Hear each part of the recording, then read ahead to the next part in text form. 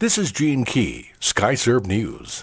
From KENS5.com, the investigation continues as authorities work to determine what caused a mobile home fire in San Antonio that killed 3 people early Sunday morning, including an expectant mother. The blaze began at around 3:30 a.m. Sunday in the 15,000 block of Henza Road in southern Bexar County. A 50-year-old man and 47-year-old woman were able to make it out alive. 2 men and a pregnant woman weren't so fortunate. So far, authorities have not released the victims' names. Fire marshals said they believe the fire started in a bedroom area of the trailer, but they may never be able to determine the exact cause. They have ruled out arson. The Associated Press reports from Austin.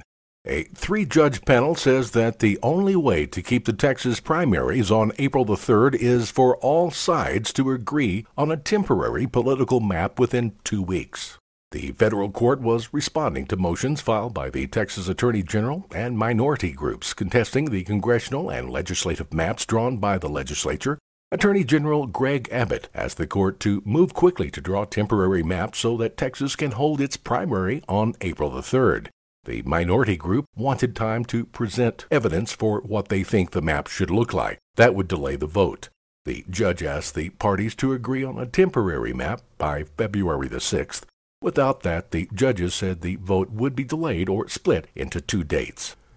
From the Associated Press, 5 children have been hospitalized after a school bus crashed on a Houston freeway.